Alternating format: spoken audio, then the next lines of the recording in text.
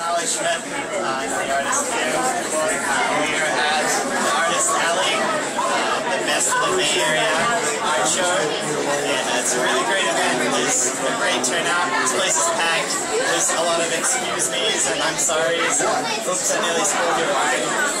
There's a lot of really good wine that's being tasted here.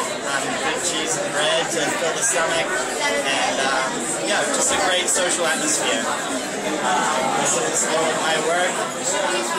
Tell us something about your work. My work deals a lot with, as you can see, the figure and the energy and emotions that surround the figure, and playing with dissolving the figure into those energy and emotions. Stretch, loveliness, just general thoughts of anxiety and playfulness that revolve around us in daily life. So some of the